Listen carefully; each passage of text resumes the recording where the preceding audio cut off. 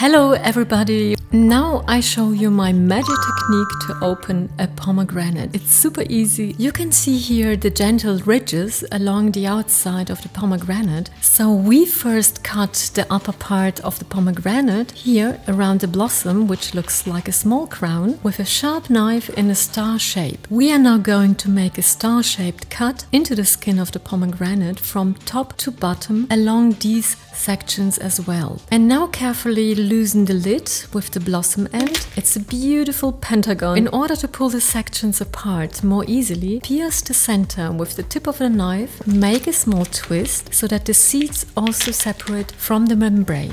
And as you can see, the pomegranate opens like a flower. First we remove this white membrane and then very simply with your fingers now gently peel the pomegranate seeds from the skin.